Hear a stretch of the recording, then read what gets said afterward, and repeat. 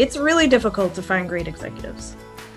Spirit Consulting helps organizations find all-star executives and hire the right one using work psychology, so you can serve more customers and grow your business. To get a free quote, go to spiritmco.com. Enjoy the show. Welcome back to the Virtuous Heroes podcast. So excited to be able to connect with you today, Katie. Our first question is always, who are you? Hi, I'm Katie Lawrence. I am a leader in the healthcare space. So I have been with a health system in South Carolina for about the last 12 to 15 years. And I'm not clinical by background. My role is in administration for the health system, and I work with medical practices, really doing a lot of work on connecting different groups within the health system. As you get into a large corporate space, whether it's healthcare or any other industry, there's a lot of room for connectivity and a lot of room for things to get dropped between those various entities. So a lot of my work is connecting folks and making sure that we make the right next steps, no matter what the project is or initiative is for our patients, and that we're always being mindful of our physicians and other team members who are really carrying out that work that impacts our patients so directly. So to stay present, I saw that you had a little kitty cat that just jumped on. I think they wanted a cameo into the podcast. You must have. What's your cat's name? My cat's name is Hank. Hank. Hank the cat, yes. I love that. I like have an extra special place in my heart right now for animals, because I was telling you pre-roll that we just moved, but right before that, we also got a pug puppy who's my goodness pug. And he's 10 months old and sorry, she is 10 months old. I'm thinking about Hank the cat. So Cecilia is our pug's name. And she has just been bringing so much joy into our lives right now. And so that's so funny that Hank jumped in. So good for that. Outside of the work that you do in healthcare, Katie, who are you besides that? Yeah, absolutely. So I am, I'm a wife and a mom. I have two boys who are very avid baseball players, and so they're 12 and 15 and love to interact on the baseball field and participate in their sporting events. As far as me personally, I love to talk to groups or individuals about wellness, about avoiding burnout, about how do we get teams to work together well and maintain an interest and sort of a conscious awareness of what those needs are that may vary from team member to team member or from individual to individual. So whether that's a team of, ball players, or whether that's a team in healthcare or any other industry, I think it's important to remember that we are each our own person, and that we each bring our own history and our own experiences and our own view on the world, which is shaped by all the experiences that we have had, and that generally speaking, we're each trying to do the very best we can. Nobody goes out on the ball field to mess up. Nobody goes to work to mess up.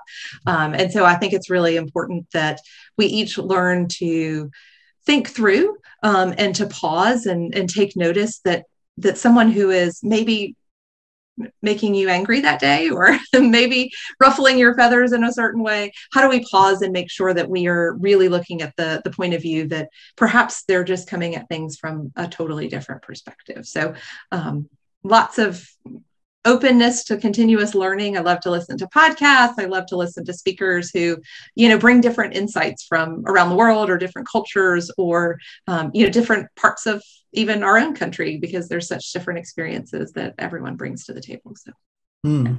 So what are some of the podcasts, or what are some of those, just tell us some more, like specifically, what are some of those things that pique your interest or people you're following? Yeah, so I love to listen to Brené Brown. I think she's a phenomenal speaker. I think she brings a lot of insight into just sort of leadership and parenting in general. I often listen to podcasts that have to do with burnout or wellness. There are other thing that I really like to listen to are podcasts around the Enneagram, which is I won't say personality typing, but it is a way of understanding the world through different personality features. So a little different than sort of a Myers-Briggs or a DISC analysis, where it's really looking at sort of how you show up. The Enneagram tends to look at what motivates you to show up in the way that you do, not just the outcome itself. Another podcast that I love is Brooke Castillo's The Life Coach. I think it's just called the Life Coach Podcast, or the Life Coach Institute Podcast. And she's a wonderful thinker who just sort of reminds people to stay present in the moment and to realize that our thoughts are shaped by our experiences, and that having those thoughts then in turn impacts our emotions, which then in turn impacts our actions, and that our actions are what result. So lots of different models on how we think, how we act, how we show up as humans. And just that those little nuances can make a big difference when we're talking about outcomes. So. Awesome. Well, thank you for sharing. I will definitely have to check out some of those resources you just shared as well. Awesome. And so can you tell us, Katie, a little bit about your leadership journey and how you got into the position that you're in today? Sure, absolutely. So I graduated with an undergraduate degree in economics and Spanish, and had no idea what I was going to do with it. I actually went into engineering consulting. So not an engineer at all, but the space of helping engineers find the site where they were going to build. I knew that wasn't going to be my career forever. And my husband and I moved out of state, and I fell into the world of medical practice. Needed a job, was new in town, and sort of fell in. And that was my first experience at a front desk. It was my first experience with insurance. It was my first experience with the whole sort of idea of healthcare in general. And when we moved back to South Carolina, where we are now, I continued to work in a couple small medical practices, and then got my foot in the door with a larger health system. So I began to manage one practice, and then I had responsibility for a few practices. And then about 7 years ago, I was given the opportunity to move into a role that looked across our medical group and really started to make connections. So we were moving to a medical record that was integrated across the entirety of both the medical group, and then it was soon to be followed by integrating with the hospital, which is wonderful for patient care, because then especially in times like COVID or any other care where a patient is moving from the medical practice space into the hospital and then back, and perhaps seeing multiple physicians, all of that is all together, and it helps with coordinating medications. It helps with each physician being able to identify what others are thinking. But it's a lot of coordination when you talk about what a primary care doctor wants in that note to look like versus a cardiologist versus a surgeon. And so how did we come to a place of making sure that we were being both compliant and the fewest number of clicks? Because if you have to click 72 times per patient times 20 to 60 patients a day, that gets to be a lot of clicking. And one little click on an email might not feel like much, but when you're having to do multiple clicks on multiple patients for the same rote movement, it gets to be a lot. So a lot of my work has been making sure that we're doing the best things for our physicians, and that it's then having that outcome of having the best documentation of care for our patients. So a lot of having to consider multiple aspects and multiple perspectives. So how are we making the highest quality, the lowest cost, the best experience for our patients, and the best experience for our providers? That's a lot of needs to balance all at once, especially when you talk about different personalities. So a lot of my work has been in integrating teams, and how do we stay open to the possibility that someone else's perspective may not be the same as ours. And so that's been my role for the last 6 or 7 years. And obviously with COVID, it's changed a good bit. The focus we have had has been on quick learning. I think healthcare has moved faster in the last 2 years as far as being able to be nimble and do things like have video visits or change the way that we see patients, for example, with drive-through testing or drive-through vaccination or those things that have come up in healthcare systems across the country. I think it's been an opportunity for healthcare to really grow and innovate and show that we are truly patient-centric and not necessarily health system centric, which has probably been the monolith that we have been for decades. So, well, thank you for helping our listeners get kind of a viewpoint into your journey where you're coming from in the work that you're doing as well. So, you had talked to, I mean, I keep hearing you talk a lot about, basically like burnout. Was there a period in your career that you went through some suffering with burnout and had to kind of go through that trial? Can you speak to that? Like, I'm just curious as to like, why that platform? Yeah. So I don't know that I ever hit the lowest depths of burnout. I think I'm lucky in that regard. I think I began to see it in others. I began to see it becoming a real possibility. Now, I won't say that there aren't days of my career that haven't been poor or that I didn't need a change. But I think that true burnout is something that I've more watched others experience and have had the opportunity to find tools that helped them before it really took an impact on my life. So I was sort of had the benefit of being close enough to some who unfortunately were going through burnout themselves. So burnout really has three aspects to it. It has to do with emotional exhaustion. So you might be really fine at the end of the day from a physical perspective. You could still go out and go for a run, or you could still, play with your family, but you're just drained from an emotional perspective. You just don't have a lot to give. The other aspect is depersonalization. So this is the idea that instead of working with a patient, or we see teachers go through this, or police officers, instead of working with that human, they just become, the patient becomes that appointment at 3:00. The student becomes that, desk in the second row, right? Like they just stop being human and more become tasks or things to interact with, or, tasks to get through our day, something that's stopping us from being able to go home. And then the third part of burnout is really a decreased sense of personal efficacy, meaning that someone who feels like no matter what they do, they can't change their situation.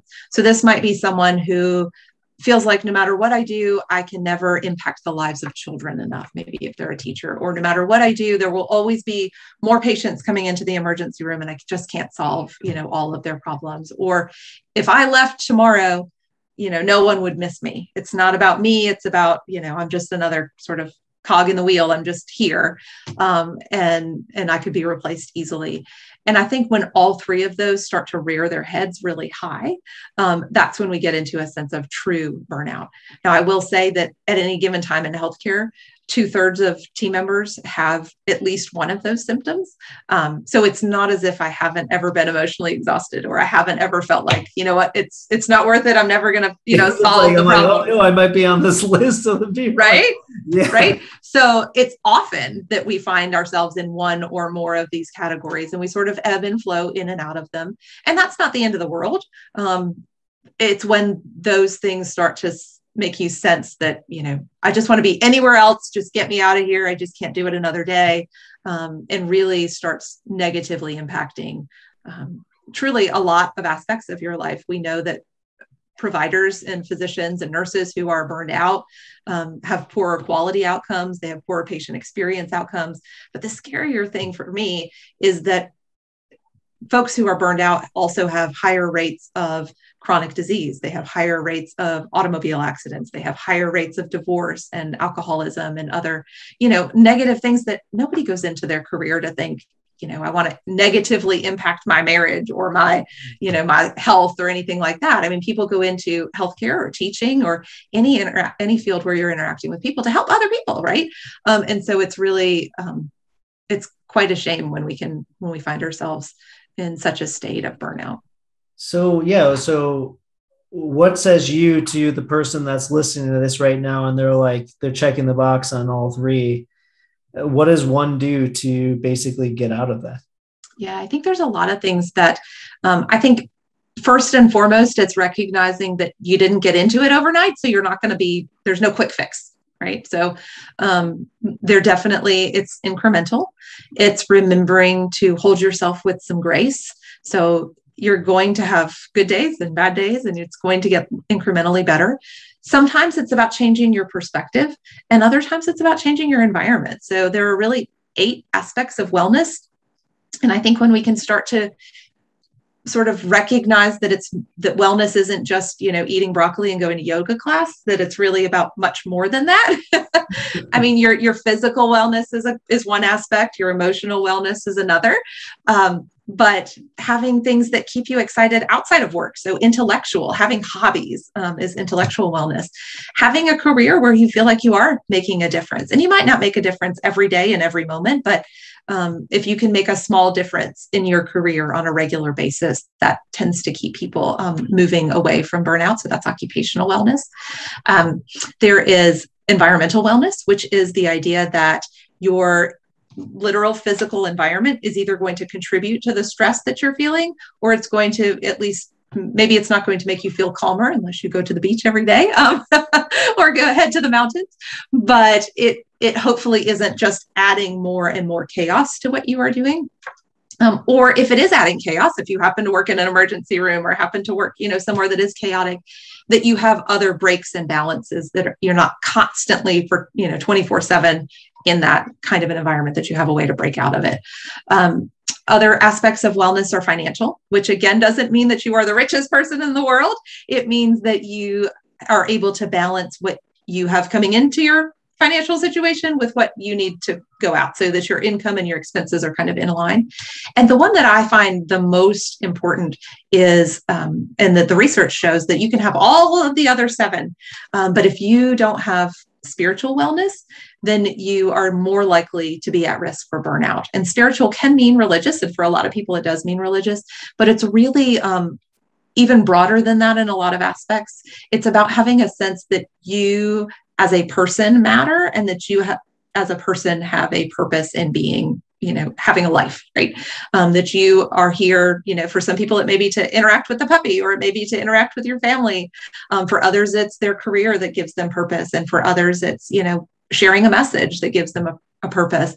And just knowing that you are valuable, and that your unique sense of who you are is important to the greater community on Earth. So that's kind of the biggest factor. And you want to try to maintain, again, trying to balance 8 different aspects of wellness all the time. It can maybe make you feel like you have to go crazy too, but it's not about being a stellar, an A+ student in each of those. It's about just sort of having an awareness of where you are. And sometimes what we see with burnout is that we can have 1 or 2 of those that get really off kilter. And so when we start to bring those back into our sense of awareness, we start to see more balance coming forward.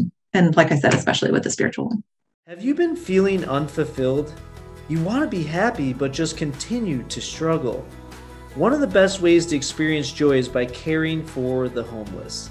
A charity I've grown to love, River of Light, food rescues 1 million meals per year for the needy in Chicago. Imagine how that makes you feel, knowing that you're helping feed children and veterans. To make a tax-deductible donation, visit riveroflightchicago.org. Again, riveroflightchicago.org. No one should go to bed hungry. Awesome. Yeah, was interesting. I guess the first thing that came to mind was just like, as you were just speaking through that, like, you've got this beautiful, like, green floral background. You've got Hank the cat who jumps through. So you're like living, multiple aspects of what you just spoke about as to how to, maintain a healthy, balanced life. And basically, just, all of those different things that if you're going through burnout or you're starting to experience some of those symptoms, different ways to be able to cope through that as well. So that's excellent. And yeah, I guess obviously I might lend towards the spiritual than anything. And I guess what I'm trying to communicate here is I think all of those things that you communicate is important, but as you mentioned, the spiritual aspect is interesting to me because I would say that I obviously at this point for the last 8 years, I'm a very spiritual person, but before that time, went through like a 20-year season where I was not at all. I wanted nothing to do with it. And just thinking about my own professional career through that period too, I think that I deal today having the spiritual aspects connected today, I deal so much better with stress and anxiety that I wasn't able to deal with previously before that.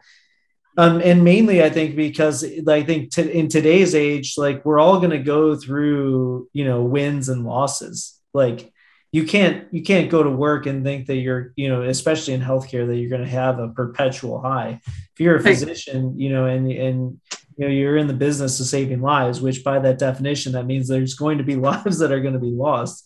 And so there's going to be stress, obviously, with that. And how do we actually, channel, more healthy ways to be able to deal with that stress that's coming. And I think the spiritual, as you were saying, is just like a great way to be able to frame that in a greater picture. But at the same side, I think the other element that, like, I know for me, at least in the Christian faith, one of the first things that they, when you're like kind of like new to the faith, they always talk about identity, which, as you were talking about, like the value as the way that you see yourself, and like, recognizing that you have to be able to receive love before you can give it. So yeah, I think a lot of that was really, spot on and resonating very strongly for me, Katie. So thank you for that. And this show is all about, the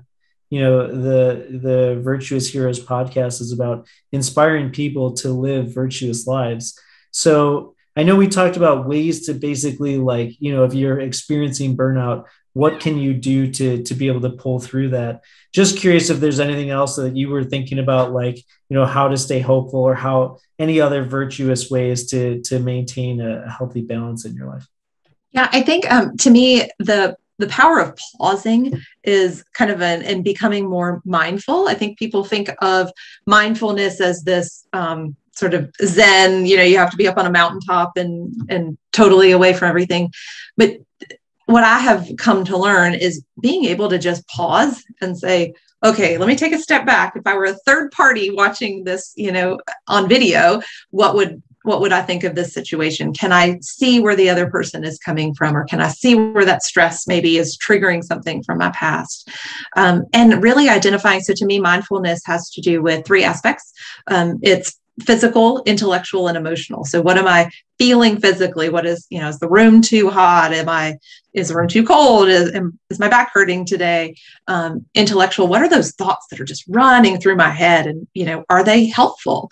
Because I think a lot of us really focus on the fact that, maybe we have negative self-talk, but we don't try to replace it or we don't try to, say, I don't need to think about that. That, I can choose my thoughts. I can choose which thoughts I'm focusing on and which ones I give more attention to.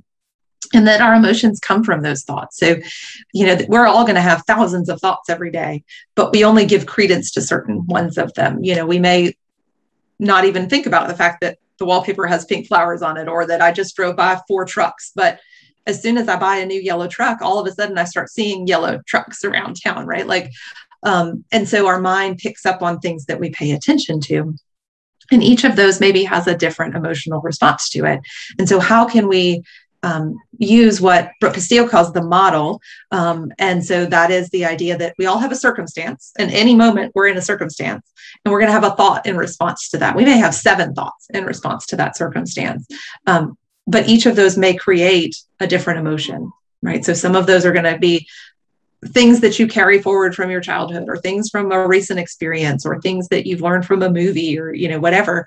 You're going to create some sort of emotion from that. And that's going to create an action. You're going to be more motivated based on some emotions than others. You might have an angry response to something and your motivation is to get up and slam the door.